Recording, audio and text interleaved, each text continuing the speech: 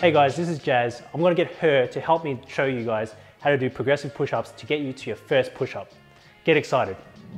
The push-up works on two main muscles, the pec major and some of your triceps, depending on how you place your hands.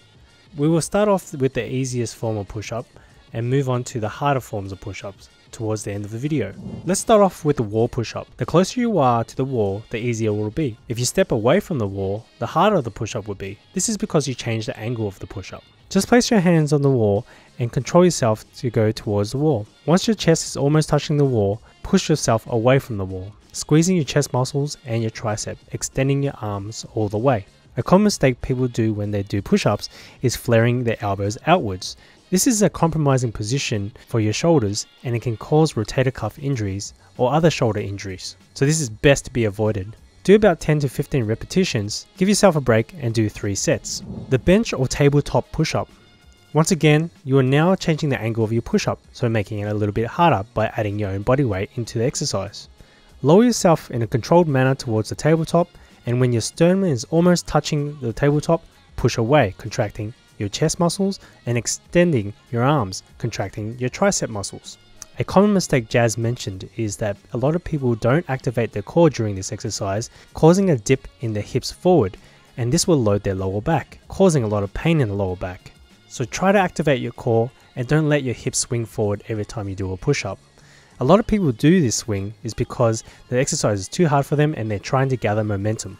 For this exercise, I just want you to do about 10 repetitions to 15 repetitions and then do 3 sets. This is a chair or stool push-up. We'll be lowering ourselves in a different angle, therefore changing the difficulty of this exercise, adding more body weight onto the push-up. Place 2 chairs in front of you and place your hands at chest level. Lower yourselves in a controlled manner so that your sternum almost touches the chairs. This counts as 1 repetition. Once you've lowered yourself so your hands are beside you, push away, squeezing your chest muscles and contracting your triceps. Extend your arms all the way out. This counts as 1 repetition. Do about 10 to 15 repetitions for 3 sets. We placed the chairs against the wall here because we didn't want the chairs to slide away due to the incredible strength gains we were experiencing at the time. Finally, we reached a floor push-up. Let's start on our knees first before we move on to a full push-up. This will reduce the difficulty compared to a full push-up. Just bend your knees and put them together. Now don't bring them too close to your chest or else your bum will stick up in the air and that will look funny. I highly recommend having a soft mat or something soft to have your wrist against when you do the floor push-up for the first time. This will reduce the stress and strain on your wrist so you don't get sore wrists. Remember, we're also building joint strength in every single exercise we do. Just place your hands beside you and make sure your elbows don't flare out too much. Lower yourself in a controlled manner towards the floor, and once your chest is almost touching the floor, push away from the floor, contracting the chest muscles and your triceps, and extend your arms all the way. Do this for 10 to 15 repetitions, 3 sets. And of course, once you're ready and you've gained all that strength, let's do a full floor push-up. All you have to do is have your legs straight out and your feet together. And if you find that the feet together is too hard, you can always open up your legs and that will increase the leverages on your behalf to allow the exercise to be easier. Congratulations, we're finally at the floor push-up. I really recommend that you start on a soft surface first. You can just use a soft yoga mat or a soft training mat. I'll put a link in the description box below on where to get them. If you've never done a push-up movement before, I highly recommend that you start off with resistance band exercises.